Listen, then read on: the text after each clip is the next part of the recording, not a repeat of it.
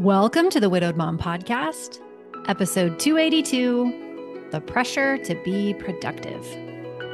Welcome to the Widowed Mom Podcast, the only podcast that offers a proven process to help you work through your grief, to grow, evolve, and create a future you can truly look forward to. Here's your host, Master Certified Life Coach, grief expert, widow, and mom, Krista St. Germain. Hey there, welcome to another episode of the podcast. How you doing? What's going on in your world? We've made it to late October already. Fall is in full effect, which I love. It's my favorite. I'm also loving watching my youngest, who's 17, so not so young anymore, but I'm having a lot of fun this fall watching him in theater. He doesn't really want to be on the front stage. He likes to be on the backstage, but he's in charge of the lighting crew for the upcoming Little Shop of Horrors production. And he's been doing a lot of set work and just having fun in his element and with his friends and doing things that are challenging to him, but also really enjoyable to him. It's been fun to watch. And because the holidays are coming like a freight train, I want to make sure you know about the Happier Holidays event that we've got planned again this year for you. Holidays can be such a mixed time, right? Especially when you're a widow. There's things you look forward to, there's things you dread. It can feel overwhelming. And so I want to, again, support you with the Happier Holidays event. So you can go to coachingwithkrista.com/free holiday event and register for it. And if you've done it in the past, I've done it for a few years now, and every other time I have had a free portion and then an upgraded VIP portion. And I decided not to do the upgraded VIP portion. I'm just going to give everybody everything this year. Feels better to me. I don't really want to mess with small charges. I really just don't. I just want you to come and get help. I want the holidays to be easier for you. They can be. With the right tools, they can be. And so this event is going to be super powerful, short, easy to do, and you can go sign up for it. coachingwithkrista.com/free holiday event.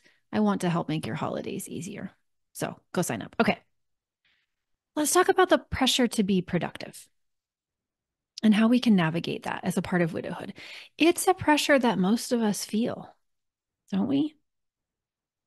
This pressure to be productive. And yet sometimes we don't know how to get out of it. We don't know what to do about it. In fact, I don't even think very often we even consider that it's optional. We just assume our only option is to figure out how to be more productive. And so what I want to do in this episode is talk about, first of all, where this pressure even comes from.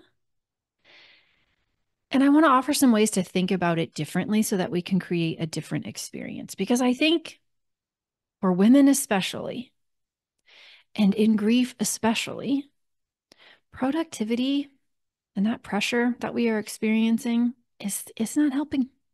It's making it harder. And this is a time when we need things to be less hard. And so productivity and productivity culture is a good place to look. So we're going to talk about the history of it and how it might be showing up for you in grief, and then what you can actually do about it and some questions that you can ask yourself about it. All right. So first, the history of it. Where did it even come from? When did we decide that productivity mattered?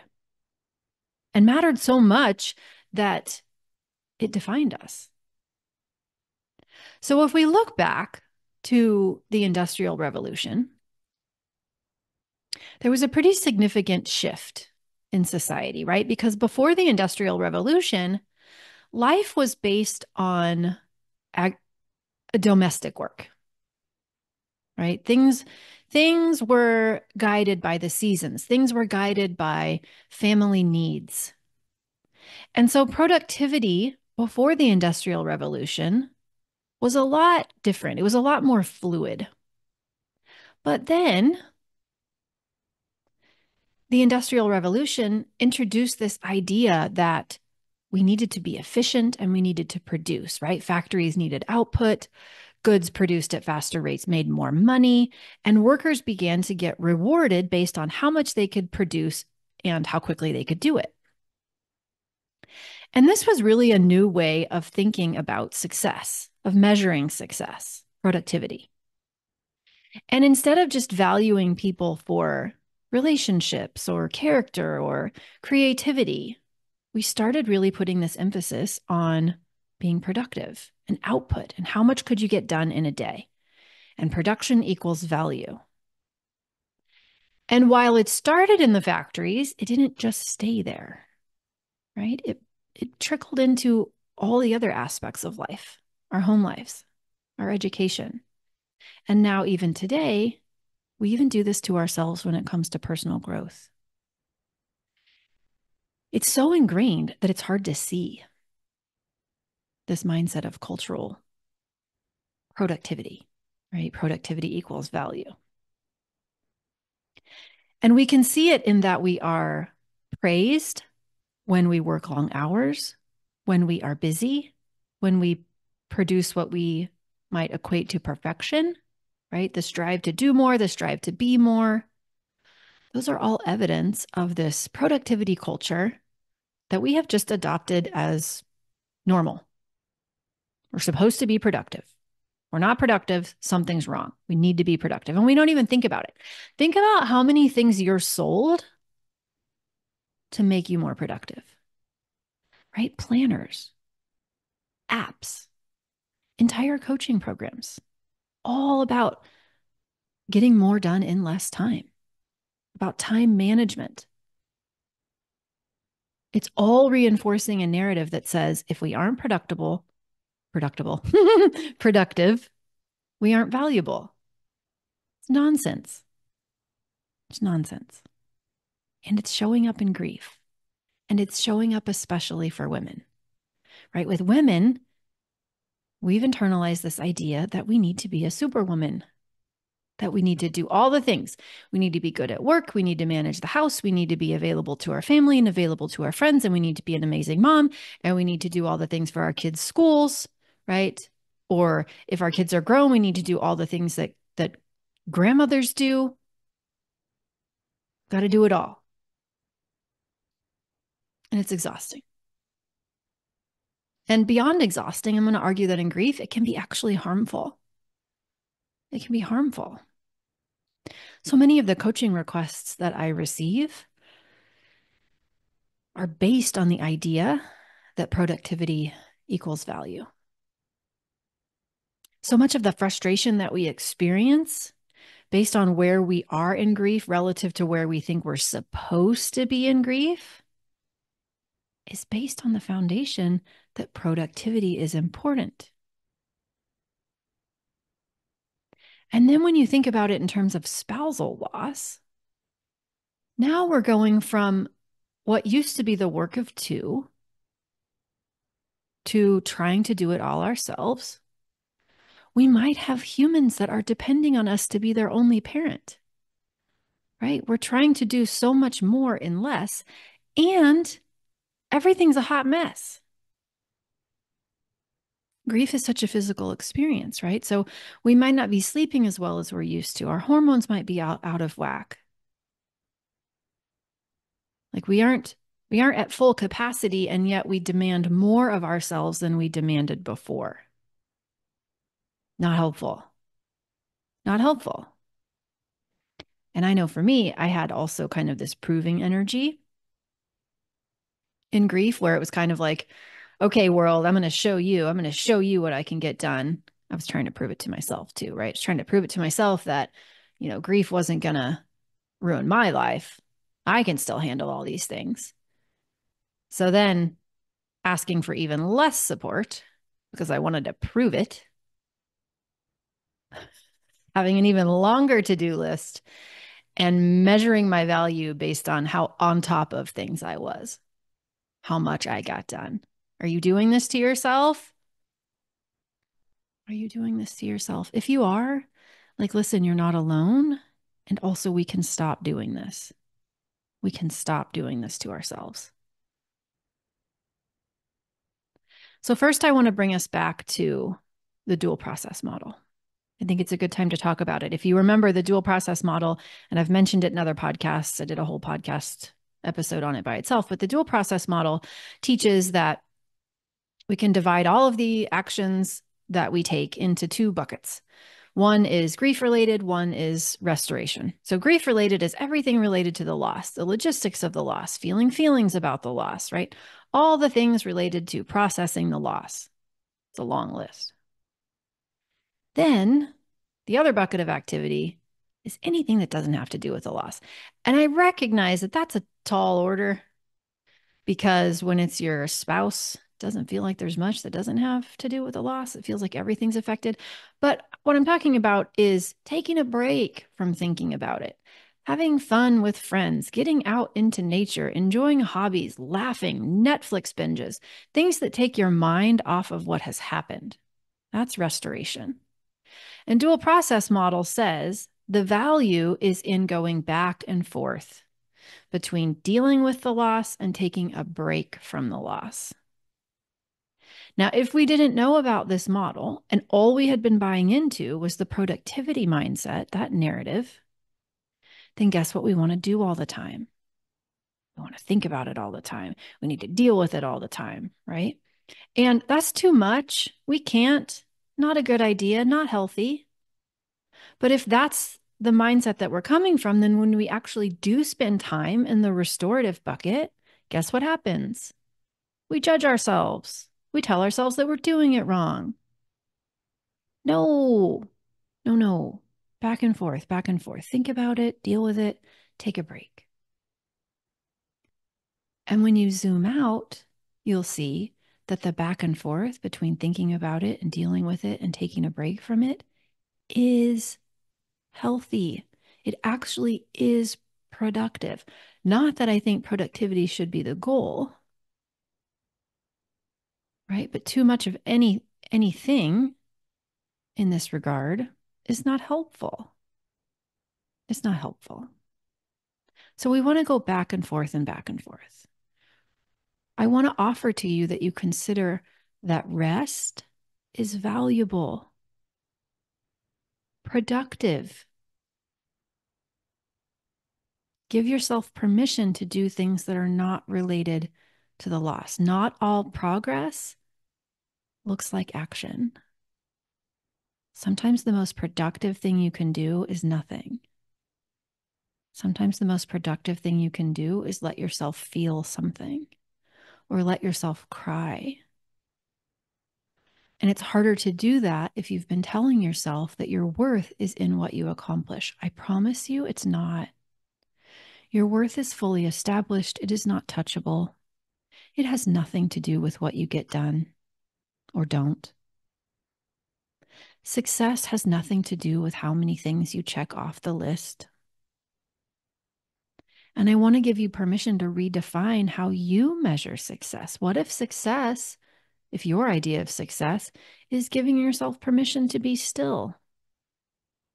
What if your idea of success is giving yourself permission to just be in the messiness of grief without needing to fix it?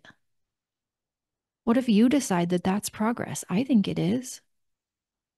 I think it is, especially when sometimes staying busy feels like the only way to be not overwhelmed with grief, right? It's like there's this part of us that just keeps saying, well, if I just keep moving, I won't have to feel it. If I just keep moving, it won't catch up with me. And that's totally understandable and absolutely valid protective mechanism, trying to help you avoid feeling what might to you seem completely unbearable. And you also might have a knowing that you don't want to do that forever, that at some point, you actually do want to learn how to feel whatever's going on so that it doesn't feel so heavy anymore. It's complicated, isn't it? When we push ourselves to be constantly productive because we've been told that that's what makes us valuable, it has real physical tolls. I want you to think about this experience as a widow as a marathon. If you're trying to run it as a sprint, we're in trouble, aren't we? Because we're going to burn out. We're going to be emotionally depleted and physically depleted and mentally depleted. And that's on top of an already exhausting experience, right? Grief is exhausting by itself, even when we aren't pushing ourselves to be constantly productive. So when we have an already exhausting experience and we push ourselves to be constantly productive, we're just amplifying the exhaustion, right? We're making it worse. We're not leaving any room for anything else. We don't have to do that to ourselves.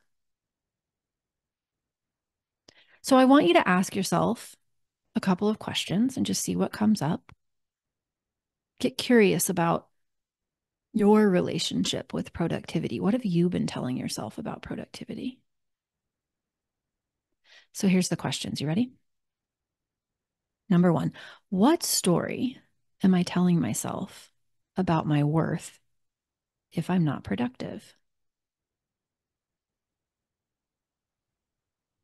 Another way to ask this is, if I stop being productive, what's the bad thing or things I'm telling myself will happen? What I want to promise you is that the call is largely coming from inside the house here, right? If you stop being quote unquote productive, if you get less things done, usually what happens, the downside of that, is that we're mean to ourselves in the way that we talk to ourselves, right? Our internal narrative becomes mean, which makes sense if there's a part of us that believes that in order to be okay, accepted, loved, valuable, we have to be productive. Makes sense that we learned that somewhere. But just because we learned something somewhere doesn't mean we have to keep beating ourselves up with it. We don't. Question number two, am I being productive to avoid feeling something painful? Not that that's right or wrong, by the way. It's not. It's just good to know. And if the answer is yes, and also you don't want to be afraid, then you can consider giving yourself permission to learn a new way of dealing with feelings. This is one of the things I love helping people with. And one of the things I find so frustrating because most of us aren't taught skills around feelings. And so at the time when we need them most, we don't have them. And we have to default to the coping mechanisms that we learned that may or may not be helpful. And the third question I want you to ask is, where am I telling myself I'm supposed to be as it relates to productivity? Right? Are you telling yourself that you're supposed to be in this place where, you just get all the things done? Are you telling yourself that you're supposed to be in a place where you're getting the work of two done? Where are you telling yourself that you're supposed to be as it relates to productivity? And what if you're wrong about that? How much different might you feel if you allowed yourself to be wrong about where you're telling yourself you're supposed to be? Right? One of the things that I find so powerful about coaching is that it gives us an opportunity to explore things like this without judgment. And when we explore questions like this without judgment and we see what's going on inside of us, that's when we can figure out where the patterns are that are holding us back, that are making things harder than they need to be. Because grief is already hard enough. We don't need to make it harder. Life is already hard enough, right? Humaning. I think I just made that word up. It's hard. It's hard to be a human. And there's a lot of patterns that exist in our brain that are making it harder. And I know that if you're listening to this podcast, you really do want to love your life again. You do not want grief to be the thing that defines you or limits you. You are not done living. And so questions like this can help, because then we can look at what's going on inside of us. And if we're talking to ourselves in mean ways, if we have stories that are moving us away from what we want, we can change those. We can absolutely change them. So give it some serious thought. What have you been making productivity mean? You are not alone. I don't know really anyone who has escaped this narrative. It is so pervasive in our culture. So don't beat yourself up about it. Just notice it. Remind yourself that it's optional. All right? And go get registered for Happier Holidays. Coachingwithkrista.com/free holiday event. And I will see you there. That's what I have for you this week. Remember, I love you. You've got this. Take care, and I'll see you next week. Bye-bye. If you like what you've been hearing on this podcast and want to create a future you can truly get excited about even after the loss of your spouse, I invite you to join my Mom Goes On coaching program. It's small group coaching just for widowed moms like you, where I'll help you figure out what's holding you back and give you the tools and support you need so you can move forward with confidence. Please don't settle for a new normal that's less than what you deserve. Go to coachingwithkrista.com and click Work With Me for details and next steps. I can't wait to meet you.